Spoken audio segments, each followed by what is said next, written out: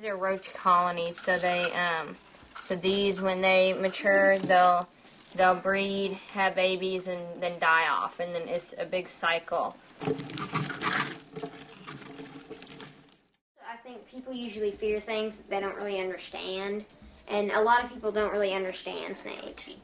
So that's what we like to do, is we like to go out and educate so that kids and even adults will understand them more and might not fear them as much.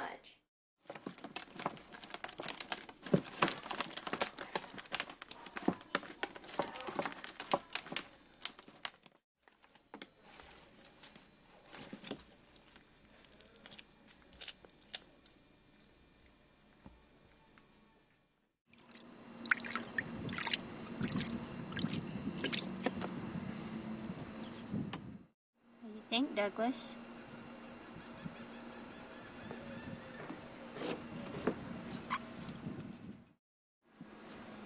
There you go. They dry so fast.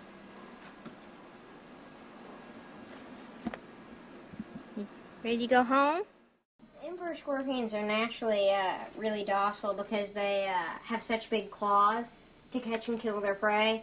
They don't use their sting very often, so they're more like holding a hermit crab. They're a lot less likely to sting than the ones that are native to here.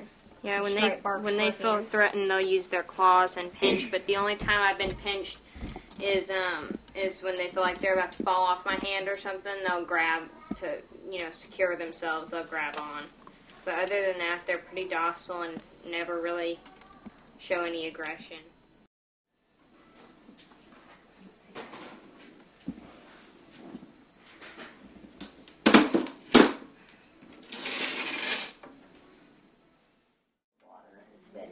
Go.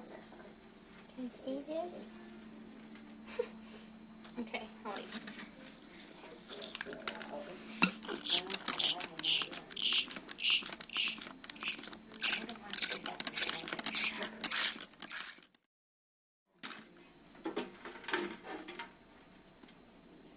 And the father of all the slings that Courtney has is in here. And he's so old. Usually after they do their final molt, they don't live but a couple more months.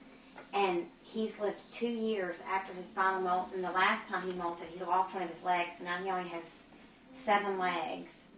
And he's still hanging in there. He's probably